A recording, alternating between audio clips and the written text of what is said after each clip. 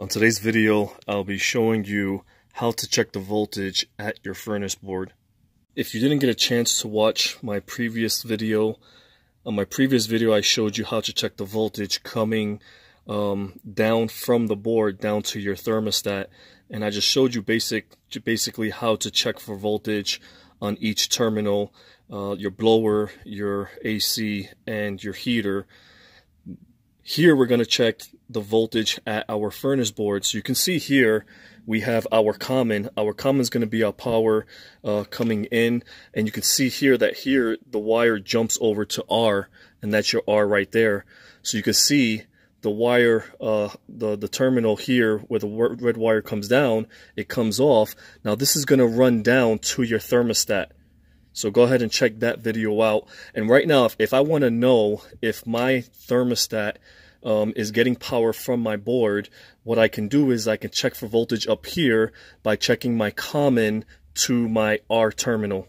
So you want to make sure when you're working on your furnace that you're careful. Here what I did is you have your safety switch. This switch has to be engaged in order for you to properly test your system. So here I put some electrical tape just to engage my safety switch, and this is just because I removed the panel. So right now the system thinks that the panel is on. So here I have my common, and what I'm going to do is I'm going to take my common and I'm going to tap my red wire or my R terminal on the furnace board, and that should give me a reading of 24 volts. And you can see here I'm at 26.9. You should get a reading anywhere between 24 and 28 volts. So right now, according to my board, I am getting 24 volts down to my thermostat. Here I have my white terminal, my yellow terminal, my green terminal. My white is going to be my heat, my yellow is going to be my AC, my green is going to be my blower. Right now, if I tap my common and I tap my green, I will not get any voltage reading.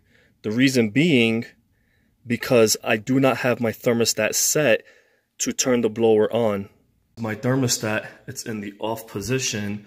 I'm going to switch this over to on.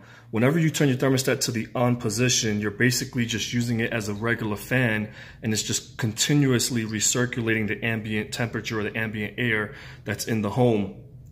When you put your thermostat to auto cool, that's when it will act as a thermostat checking or regulating the temperature inside the unit, and as far as your heat as well. That's what will kick the AC on and kick the AC off.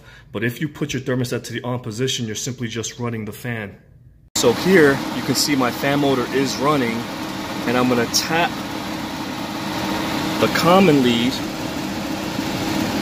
and my green lead, and I should get a reading of 24 volts. And you can see here I'm at 26.5.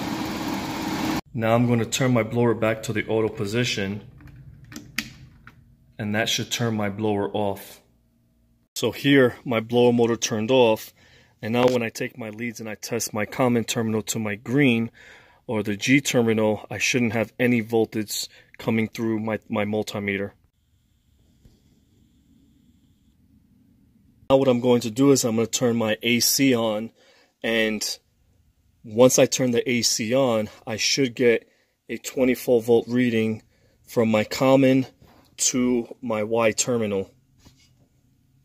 You can see here I'm on auto. I'm going to push it to cool. Make sure you drop the temperature past what the reading is on your thermostat, and that should turn my AC on. Now I should have 24 volts on my furnace board from my common to my Y terminal. So right now my blower motor is running. I do hear the system turning over. The condensing unit is on. I have my leads right now on the common and on my yellow terminal, and you can see here I have a voltage reading of 25 volts.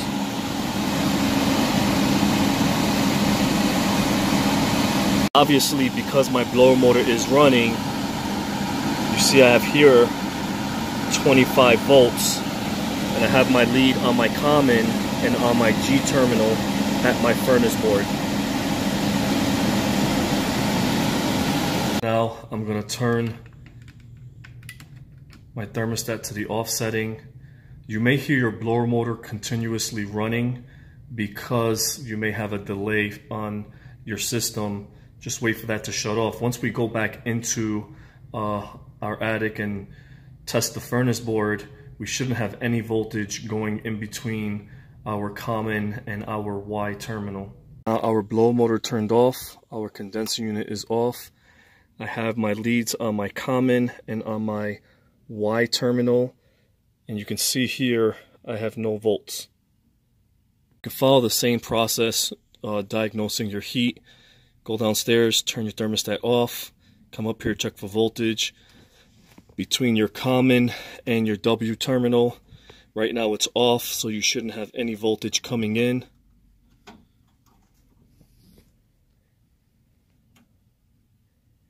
Now once you turn it on, you will get a volt reading of 24 to 28 volts. The reason it's important that you understand this process is because if you do have a faulty thermostat, you'll be able to diagnose it because one of your terminals won't be getting the proper reading. So let's say you go downstairs, you check your voltage on your thermostat, everything's fine, you turn the system on, and for some reason your AC doesn't want to turn on, you would come up here and you would check the voltage up here.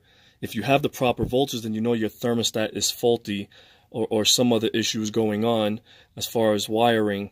And this is very helpful. If you watch my video on thermostat wiring and troubleshooting and testing using your multimeter, and you watch the video that I just made on checking your voltage and your wiring up at your furnace board, this will help you tremendously when you're out in the field trying to diagnose and troubleshoot. If this video was a help, if it was informational, please subscribe.